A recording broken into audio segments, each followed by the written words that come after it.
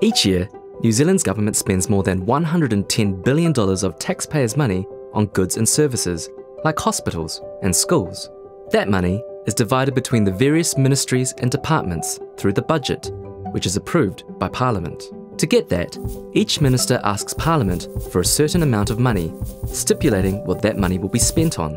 These are called appropriations. The appropriation is just authority to spend money.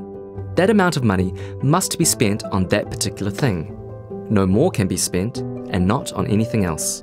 The controller function in the Auditor-General's office checks that each department has spent the money as authorised.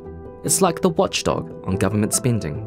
It does that by auditing each government department every year and checking over a monthly Treasury report. If something doesn't look right, if the department spent more than the maximum or spent money on something not within the appropriation, then the auditors tell the controller. Unapproved spending does happen a few times a year.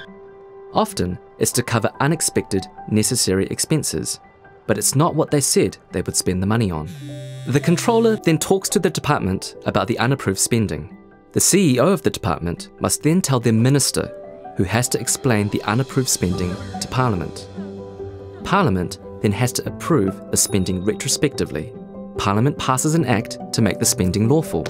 In extraordinary circumstances, if the controller is very concerned about unauthorised spending, the controller can stop the funding for that department. The controller function plays a vital role in the integrity and transparency of our public finance system.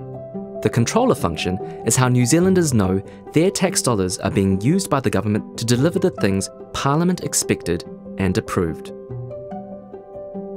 For more information, go to oag.parliament.nz.